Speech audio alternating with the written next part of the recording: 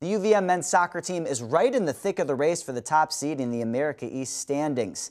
UNH stands alone at the top with no losses, but the Catamounts right behind them with just one, the same record as UMass Lowell, which is exactly whom the Catamounts look to fly past on a beautiful Saturday afternoon at UVM's Virtue Field. First half, Catamounts down a score, looking for the equalizer. Adrian Gahabka gets ahead on it, but Garrett Lilly can't tap home the score. Even the Lowell keeper is like, I'm sorry, man, that was close.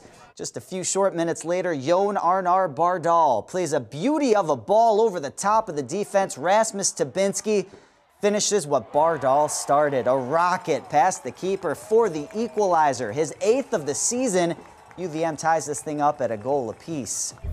13 minutes later, Catamounts earn another free kick. It finds the head of Lilly and the foot of Ivar Orn Arneson to the back of the net. It goes. UVM takes a 2-1 lead. That is all they needed. Vermont hangs on for the win, and hey, they clinch a playoff berth for the 10th straight year.